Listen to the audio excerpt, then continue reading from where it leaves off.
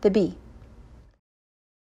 And thy Lord taught the bee to build its cells in hills, on trees, and in men's habitations, then to eat of all the produce of the earth, and find with skill the spacious paths of its Lord.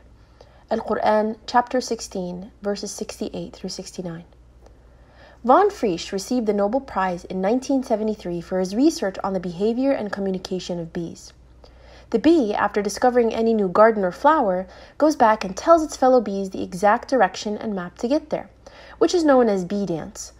The meanings of this insect's movements that are intended to transmit information between worker bees have been discovered scientifically using photography and other methods.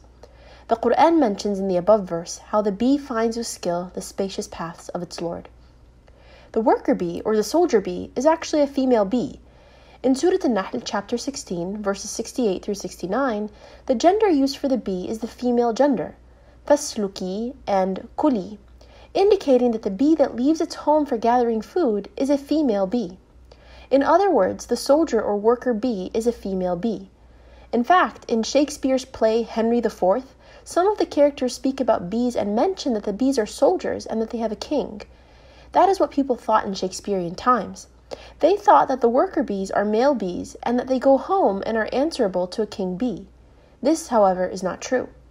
The worker bees are females and they do not report to a king bee but to a queen bee. But it took modern investigations in the last 300 years to discover this.